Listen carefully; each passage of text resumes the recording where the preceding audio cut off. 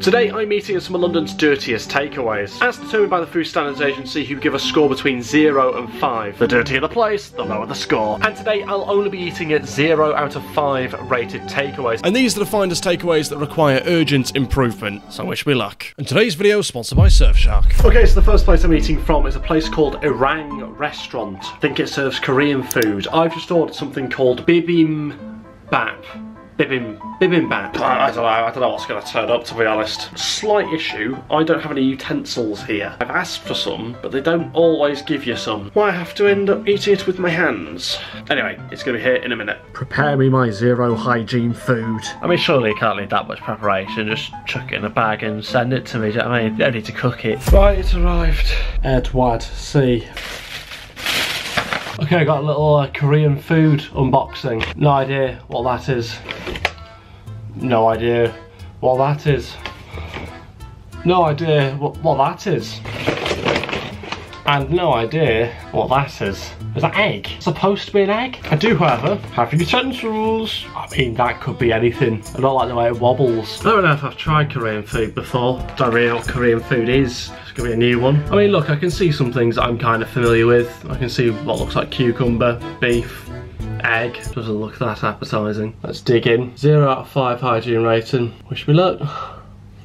It's not warm. Genuinely not warm at all. The egg sort of tastes like a leftover from a hotel breakfast buffet. Are you supposed to put that on it, do you reckon? It's got all like sediment at the bottom that's settled. I've got a clue what that's for. It needs instructions. Oh my word, that is disappointing. It's drier than the bottom of Gandhi's feet. It's crusty feet. Honestly, probably serve more appetizing stuff on death row. Look, it's a decent sized portion. If you're into Korean food, maybe you'll like it, but it doesn't taste fresh to me. As I sample some more of Orang's food, I want to tell you about today's sponsor, Surfshark. Surfshark is a VPN that helps encrypt your online data and protect your personal information from dirty little slugs. That's what it tastes like. As you can see right now, I'm in a hotel room on public Wi-Fi, which doesn't feel particularly safe to be sharing with strangers. It's just so slimy. So to secure myself, all I do is I hop on the Surfshark app, click to join a VPN, and boom, protected. No chance of those hackers meddling around in my affairs. I mean, there is genuinely a chance that this could make me ill. Furthermore, sometimes when I'm travelling around, I get a little bit bored in hotel rooms. This might actually put me off food for life, you know. Because there's never anything on TV, and I completed Netflix. Or have I? I'm starting to wonder if this beef really is beef. With Surfshark, you can switch your location to somewhere else in the world and unlock new content.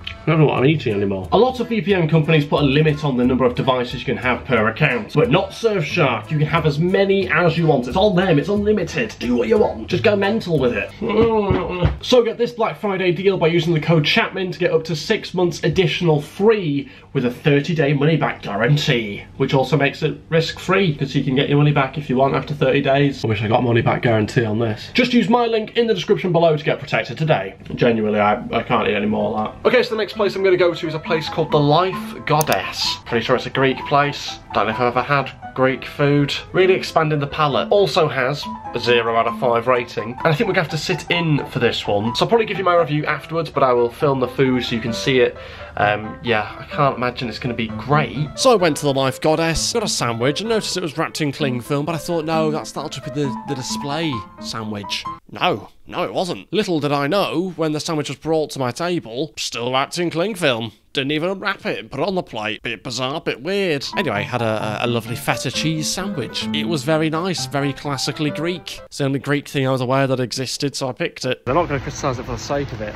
It was a decent feta cheese sandwich. I never had a feta cheese sandwich before.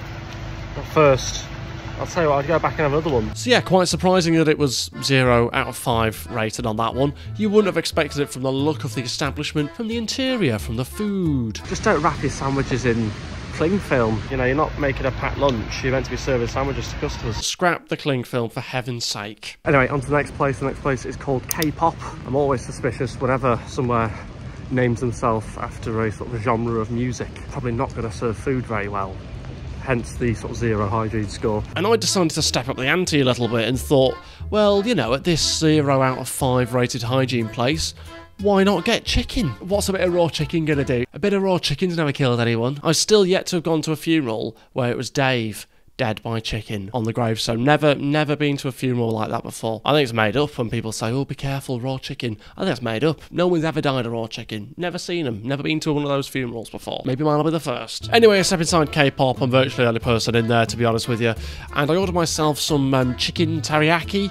That I just recognised the name of it. And look, it was very dry. I mean, there was a selection of sauces, but look at me. Do I look like a saucy bloke? So it was very dry, but that was definitely my fault. I should have put some sauce on it. It looks like it was probably spicy chili sauce. I don't really do spicy stuff. So I decided not to put any sauce on and consequently just ate chicken and rice, really. Dry, yeah. I mean, that's what happens when you don't put any sauce on. Would have been nice to have maybe some vegetables in there, not literally just chicken and rice. It was actually okay. I think it was a 3 out of 5, so a 6 out of 10. Can I understand how it maybe got the 0 out of 5 hygiene score? Yeah, I can see how that might have happened. But you know what? It surprised me. Look, it's not the greatest food in the world, but it certainly wasn't as bad as I was expecting given the hygiene score.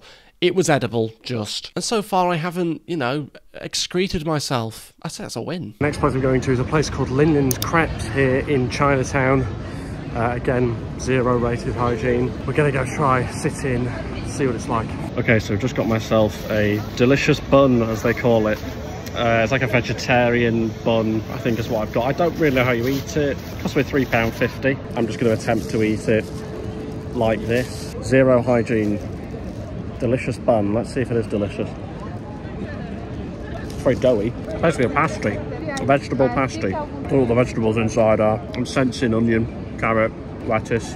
It's very doughy. It's very bunny. It's quite a thick shell. It's not ready for me, that, to be honest. Yeah, I'm not really sure. Excuse me. I said this okay? Of course, yeah. Thank you. It was a little bit like eating vegetables through a slipper. This sort of so-called delicious bun wasn't so delicious. Maybe I'm at fault for going for a vegetable one. Maybe I should have got a meat one. But I'm thinking I had a lot of meat so far. I'm thinking, no, let's go veggie. That's a big mistake. Never go veggie. The outside of it was just like a doughy ball of dough, of just doughiness. Like it was as if it hadn't been put in the oven yet. At one point I considered going back and being like, sorry, have you cooked it, or is this like a thing where I have to cook this at home? Like, what's going on here? Because this shouldn't be this colour, surely. Cook it. Just cook it. £3.50. Can you go wrong? Yes, you can actually. Turns out you can. But it was kind of fun to sort of play with. It was quite nice. It was like a beanbag meets Play-Doh. But it was nice to take a trip to Chinatown. You know, that's the first time I've ever been to Chinatown. Not really a town, to be honest. It was a few streets. And my final restaurant that I was visiting, to my surprise, was Marco Pierre White's restaurant called Mr. White's. That's been given a 0 out of 5 hygiene score. Now, I think this one might be because of bad management. I think of hygieneness, because inside it was quite luxurious. It was quite a fancy place, to be honest. I didn't really film too much in this one, hence why I'm doing this, because it was quite a fancy place. I did look out of place, sat there as a loner by myself whilst everyone else was in groups and, you know, spending lots of money.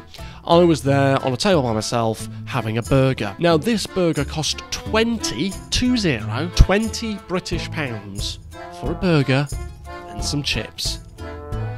I don't know what's going on. I get it's Leicester Square. I don't care what the square is. I don't care. £20 for a burger and chips. You didn't even give me any nonsense. Give me some nonsense on the side. Give me some, like, side salad that I'm inevitably going to leave. Give me some of that, at least, to try and make it look like more. Instead, you stuff some gherkins in a bread bun, put a burger in there, shove some chips on there, and you give me a little bit of Heinz ketchup, which I'm not going to bother opening because it's a waste of time. So yeah, it was actually quite nice. It was really quite a nice burger. I think it was sort of cooked or semi-cooked. I don't know, it had a bit of colour on the inside. I'm not sure what the term is. I can't be bothered looking it up. But at no point did I feel like it was going to poison me. The food itself was quite nice. Disappointed by the price, though. I'm not spending 20... Well, I did spend 20 quid.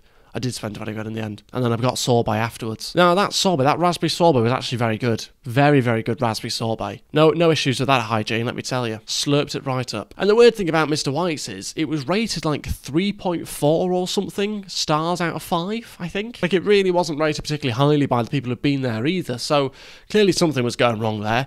The hygiene might have been a factor. So, look, I think we've established that, yes, okay, some places you can kind of understand how it's got its hygiene score. In other areas, though, actually some of the food tasted alright. Mr. White's was pretty good. Probably won't go back to Lin Lin's ever again. But you know, there's some of the places which actually seem to do okay. K-pop, maybe with a bit of sauce on top would have been alright. And actually the feta cheese sandwich, very good. Orang, probably not for me. Overall though, should you be afraid or intimidated by hygiene scores?